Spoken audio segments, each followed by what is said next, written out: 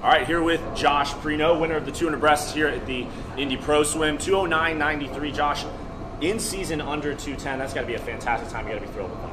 Yeah, absolutely. That's what I was hitting in season last year. It feels really good to be back down to that. Just want to throw down consistently good swims. So you're 211 you mentioned in Austin, so a nice improvement between now and then. Anything that you can specifically credit, to a nice time improvement? Yeah, I think that's just the flow of the season. I took a little break after Short Course Worlds, and then we had a real tough trip at OTC, so I was coming off that into Austin.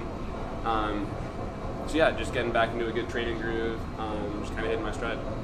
So Worlds coming up this summer. Mm-hmm. Obviously coming off a silver medal performance last summer, you got to think, is that goal this summer, becoming a world champion, is that the goal this year? Dude, I got to qualify for the team. We are stacked in that event right now. So yeah, focus is on trials, obviously. And then, should I get there? Yeah, I'm going to do what I have to do to put myself in a position to win. Outside the 200 breast and outside the breaststroke events, any other events that we can see Josh Prenot in competing in the future? I'm doing 2 fly here, kind of as a little tester to see if it's worth doing at trials. Yeah, we're pretty deep in that too, so unless I throw down something real good, I don't know if you'll see me in that. But yeah, definitely 2 IM, since that's not conflicting with 2 breasts anymore. Definitely want to branch out into the IMs more. Maybe not the longer IM as much, but definitely the 2. Backing off on the 400 IM post-collegiate career a little bit? I'd like to. There's nothing else for me on day 2 of this meet, though. Coach Durden keeps you going, I'm sure, though. Coach Durden does, yeah. Absolutely. And new pool at Cal. Let's talk about that for a second.